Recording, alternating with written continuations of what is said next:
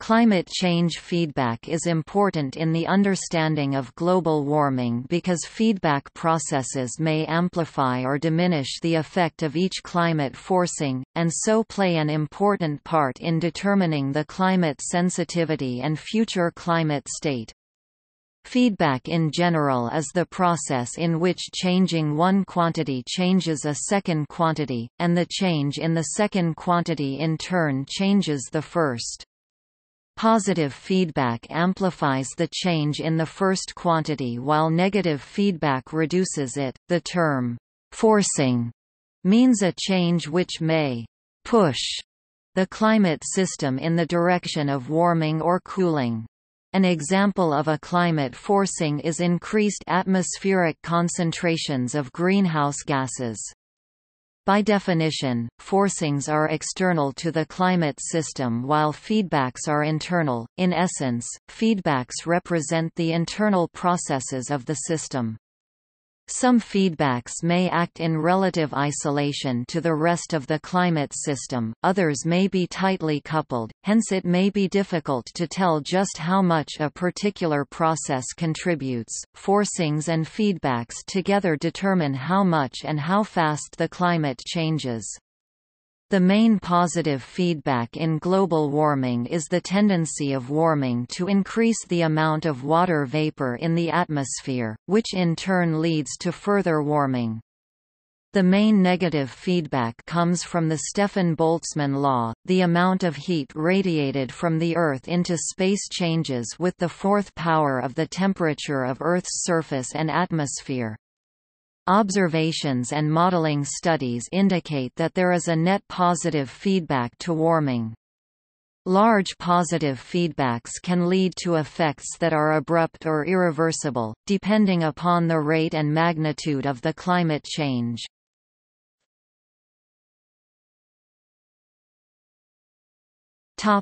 Positive.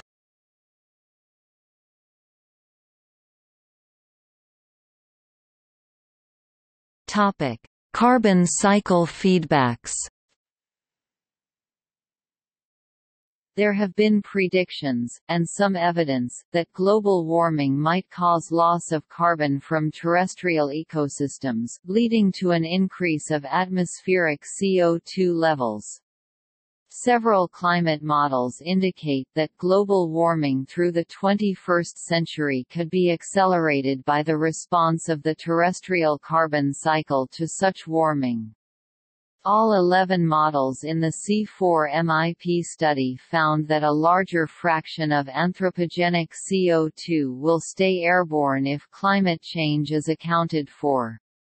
By the end of the 21st century, this additional CO2 varied between 20 and 200 ppm for the two extreme models, the majority of the models lying between 50 and 100 ppm. The higher CO2 levels led to an additional climate warming ranging between 0.1 degrees and 1.5 degrees Celsius. However, there was still a large uncertainty on the magnitude of these sensitivities. 8 models attributed most of the changes to the land, while 3 attributed it to the ocean. The strongest feedbacks in these cases are due to increased respiration of carbon from soils throughout the high-latitude boreal forests of the Northern Hemisphere.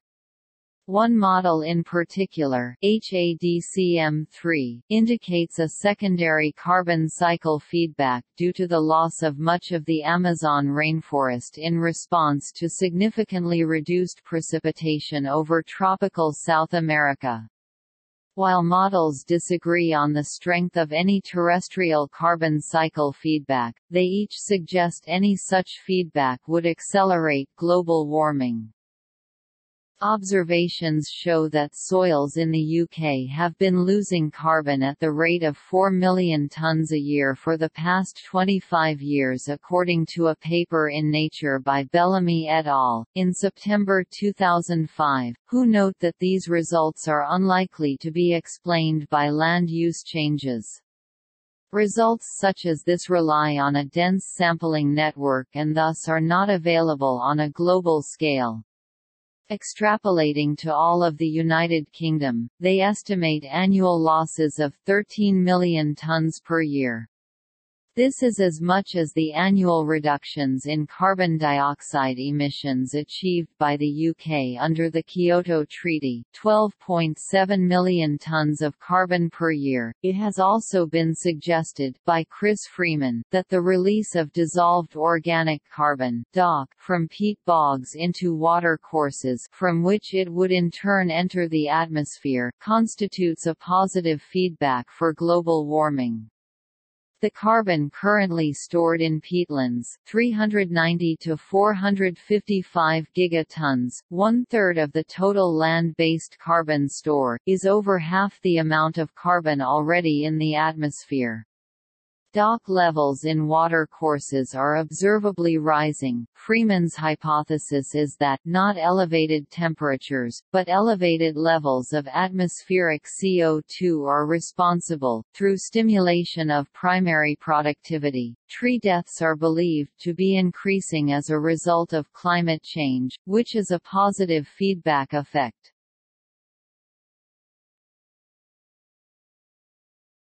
Topic: Arctic methane release.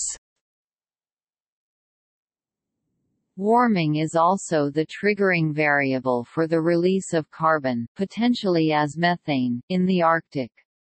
Methane released from thawing permafrost such as the frozen peat bogs in Siberia, and from methane clathrate on the sea floor, creates a positive feedback.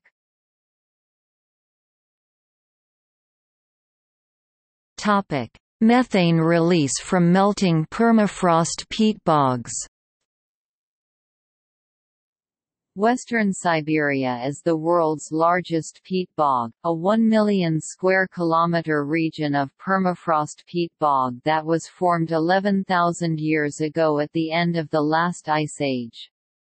The melting of its permafrost is likely to lead to the release, over decades, of large quantities of methane. As much as 70,000 million tons of methane, an extremely effective greenhouse gas, might be released over the next few decades, creating an additional source of greenhouse gas emissions. Similar melting has been observed in eastern Siberia. Lawrence et al. 2008 suggest that a rapid melting of Arctic sea ice may start a feedback loop that rapidly melts Arctic permafrost, triggering further warming. Topic: Methane release from hydrates.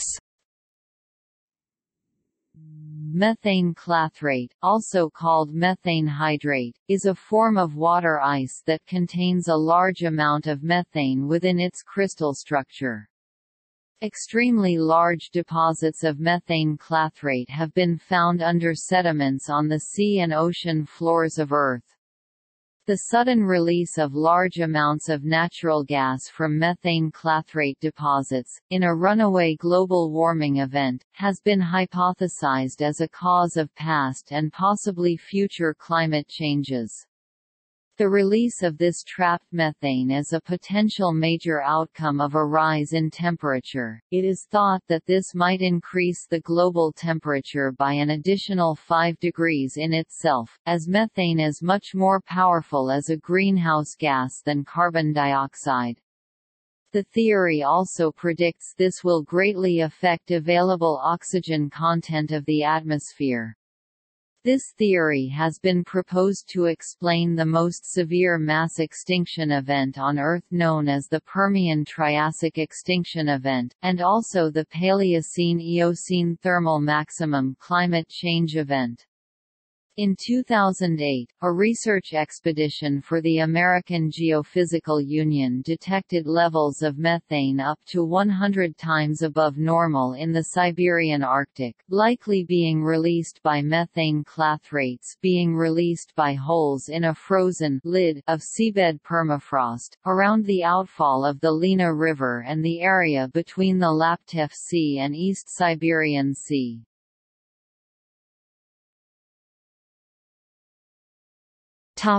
Abrupt increases in atmospheric methane.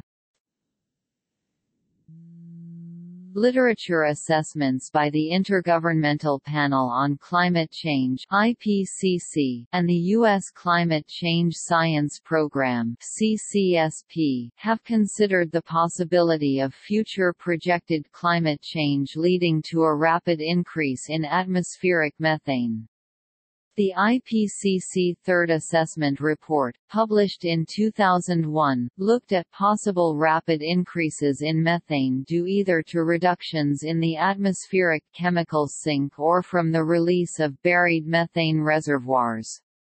In both cases, it was judged that such a release would be exceptionally unlikely, less than a 1% chance, based on expert judgment. The CCSP assessment, published in 2008, concluded that an abrupt release of methane into the atmosphere appeared very unlikely, less than 10% probability, based on expert judgment.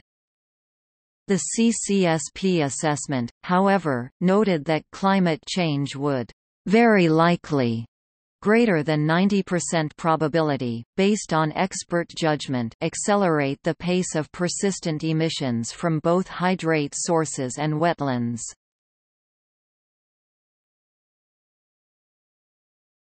Topic: Decomposition. Organic matter stored in permafrost generates heat as it decomposes in response to the permafrost melting.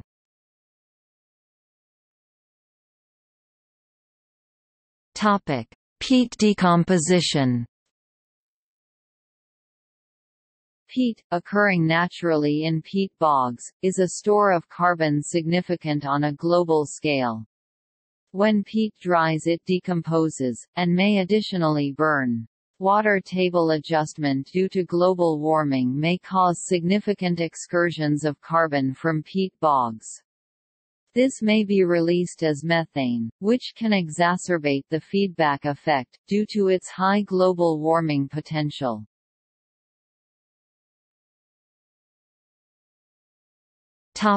Rainforest drying. Rainforests, most notably tropical rainforests, are particularly vulnerable to global warming. There are a number of effects which may occur, but two are particularly concerning. Firstly, the drier vegetation may cause total collapse of the rainforest ecosystem. For example, the Amazon rainforest would tend to be replaced by Caatinga ecosystems. Further, even tropical rainforests ecosystems which do not collapse entirely may lose significant proportions of their stored carbon as a result of drying, due to changes in vegetation. Forest fires. The IPCC Fourth Assessment Report predicts that many mid-latitude regions, such as Mediterranean Europe, will experience decreased rainfall and an increased risk of drought, which in turn would allow forest fires to occur on larger scale, and more regularly. This releases more stored carbon into the atmosphere than the carbon cycle can naturally reabsorb, as well as reducing the overall forest area on the planet, creating a positive feedback loop. Part of that feedback loop is more rapid growth of replacement forests and a northward migration of forests as northern latitudes become more suitable climates for sustaining forests. There is a question of whether the burning of renewable fuels such as forests should be counted as contributing to global warming. Cook and Vizzi also found that forest fires were likely in the Amazon rainforest, eventually resulting in a transition to Caatinga vegetation in the eastern Amazon region.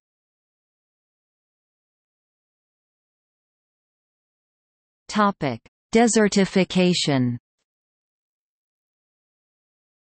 Desertification is a consequence of global warming in some environments. Desert soils contain little humus, and support little vegetation.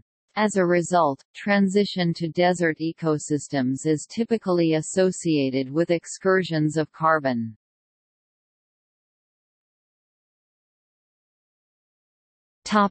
Modeling results. The global warming projections contained in the IPCC's Fourth Assessment Report (AR4) include carbon cycle feedbacks. Authors of AR4, however, noted that scientific understanding of carbon cycle feedbacks was poor. Projections in AR4 were based on a range of greenhouse gas emissions scenarios, and suggested warming between the late 20th and late 21st century of 1.1 to 6.4 degrees Celsius. This is the likely range, greater than 66% probability, based on the expert judgment of the IPCC's authors. Authors noted that the lower end of the likely range appeared to be better constrained than the upper end of the likely range, in part due to carbon cycle feedbacks. The American Meteorological Society has commented that more research is needed to model the effects of carbon cycle feedbacks in climate change projections. Ice-albedo et al. 2010 considered how future methane release from the Arctic might contribute to global warming. Their study suggested that if global methane emissions were to increase by a factor of 2.5 to 5.2 above then current emissions, the indirect contribution to radiative forcing would be about 250% and 400% respectively, of the forcing that can be directly attributed to methane. This amplification of methane warming is due to projected changes in atmospheric chemistry. Schaefer et al. 2011 considered how carbon released from permafrost might contribute to global warming. Their study projected changes in permafrost based on a medium greenhouse gas emissions scenario SRESA-1b. According to the study, by 2200, the permafrost feedback might contribute 190 plus or minus 64 gigatons of carbon cumulatively to the atmosphere. Schaefer et al. 2011 commented that this estimate may be low. Topic: Implications for climate policy. Uncertainty over climate change feedbacks has implications for climate policy. For instance, uncertainty over carbon cycle feedbacks may affect targets for reducing greenhouse gas emissions. Emissions targets are often based on a target stabilization level of atmospheric greenhouse gas concentrations, or on a target for limiting global warming to a particular magnitude. Both of these targets, concentrations or temperatures, require an understanding of future changes in the carbon cycle. If models incorrectly project future changes in the carbon cycle, then concentration or temperature targets could be missed. For example, if models underestimate the amount of carbon released into the atmosphere due to positive feedbacks, e.g., due to melting permafrost, then they may also underestimate the extent of emissions reductions necessary to meet a concentration or temperature target.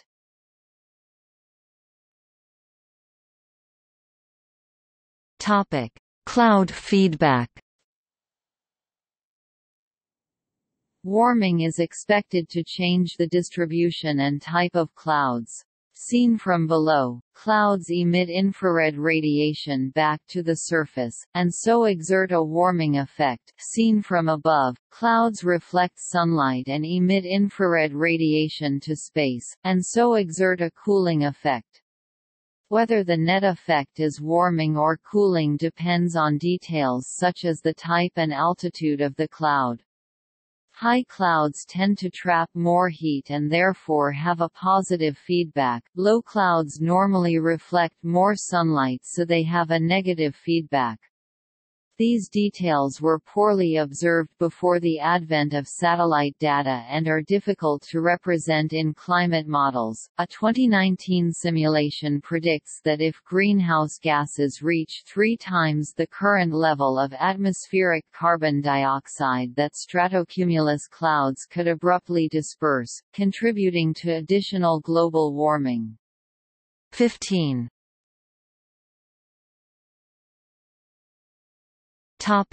Gas release.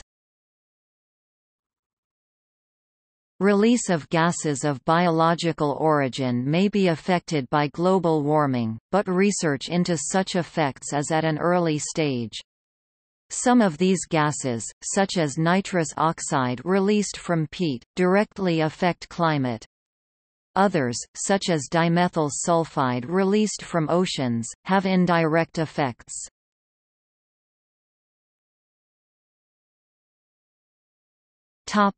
Ice-albedo feedback.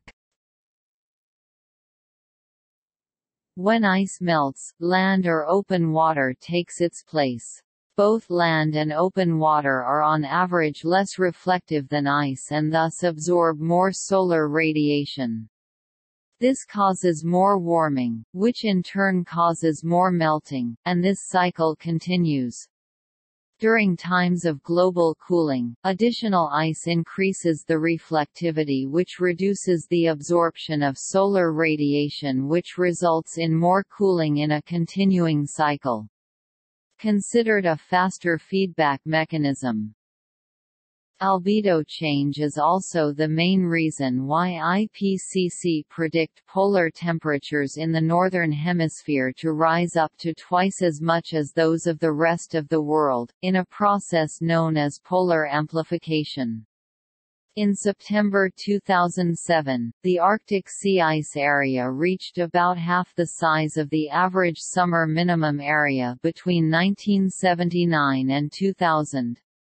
Also in September 2007, Arctic sea ice retreated far enough for the Northwest Passage to become navigable to shipping for the first time in recorded history. The record losses of 2007 and 2008 may, however, be temporary. Mark Series of the U.S. National Snow and Ice Data Center views 2030 as a reasonable estimate for when the summertime Arctic ice cap might be ice-free. The polar amplification of global warming is not predicted to occur in the southern hemisphere. The Antarctic sea ice reached its greatest extent on record since the beginning of observation in 1979, but the gain in ice in the south is exceeded by the loss in the north. The trend for global sea ice, northern hemisphere and southern hemisphere combined, is clearly a decline. Ice loss may have internal feedback processes, as melting of ice over land can cause eustatic sea level rise, potentially causing instability of ice shelves and inundating coastal ice masses, such as glacier tongues. Further, a potential feedback cycle exists due to earthquakes caused by isostatic rebound further destabilizing ice shelves, glaciers and ice caps. The ice-albedo in some subarctic forests is also changing, as stands of larch, which shed their needles in winter, allowing sunlight to reflect off the snow in spring and fall, are being replaced by spruce trees, which retain their dark needles all year.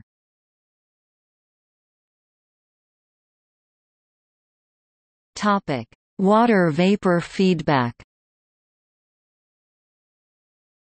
If the atmospheres are warmed, the saturation vapor pressure increases, and the amount of water vapor in the atmosphere will tend to increase. Since water vapor is a greenhouse gas, the increase in water vapor content makes the atmosphere warm further. This warming causes the atmosphere to hold still more water vapor, a positive feedback, and so on until other processes stop the feedback loop. The result is a much larger greenhouse effect than that due to CO2 alone. Although this feedback process causes an increase in the absolute moisture content of the air, the relative humidity stays nearly constant or even decreases slightly because the air is warmer. Climate models incorporate this feedback. Water vapor feedback is strongly positive, with most evidence supporting a magnitude of 1.5 to 2.0 with m2 K, sufficient to roughly double the warming that would otherwise occur. Water vapor feedback is considered a faster feedback mechanism.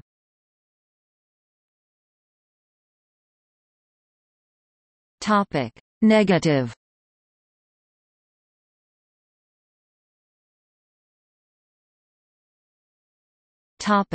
Blackbody radiation. As the temperature of a black body increases, the emission of infrared radiation back into space increases with the fourth power of its absolute temperature according to Stefan Boltzmann law. This increases the amount of outgoing radiation as the Earth warms. The impact of this negative feedback effect is included in global climate models summarized by the IPCC. This is also called the Planck feedback.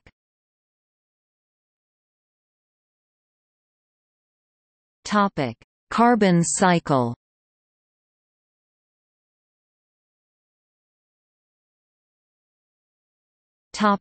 Le Chatelier principle. Following Le Chatelier principle, the chemical equilibrium of the Earth's carbon cycle will shift in response to anthropogenic CO2 emissions.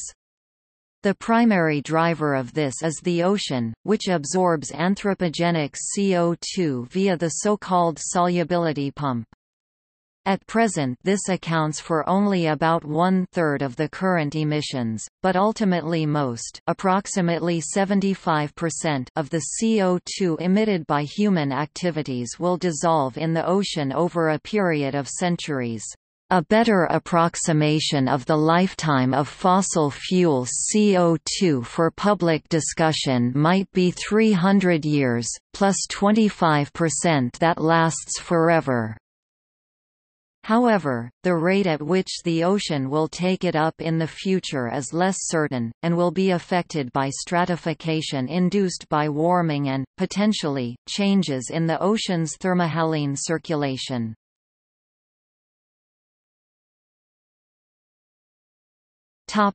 Chemical weathering. Chemical weathering over the geological long term acts to remove CO2 from the atmosphere.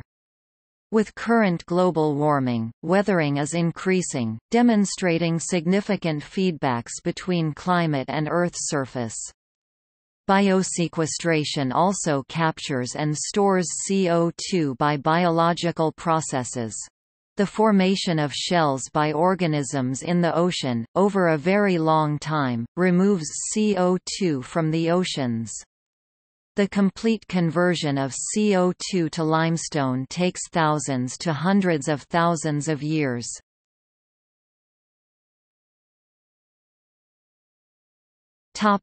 Net primary productivity. Net primary productivity changes in response to increased CO2, as plants' photosynthesis increased in response to increasing concentrations. However, this effect is swamped by other changes in the biosphere due to global warming.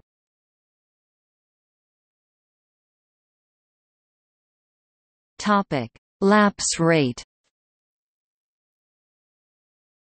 The atmosphere's temperature decreases with height in the troposphere. Since emission of infrared radiation varies with temperature, longwave radiation escaping to space from the relatively cold upper atmosphere is less than that emitted toward the ground from the lower atmosphere. Thus, the strength of the greenhouse effect depends on the atmosphere's rate of temperature decrease with height.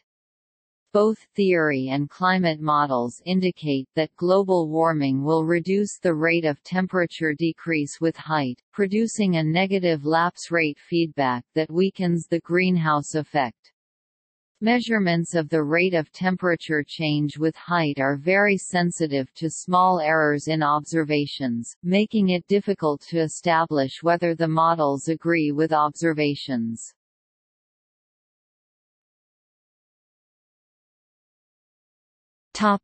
See also: Complex system, Parametrization climate, Tipping points in the climate system. Notes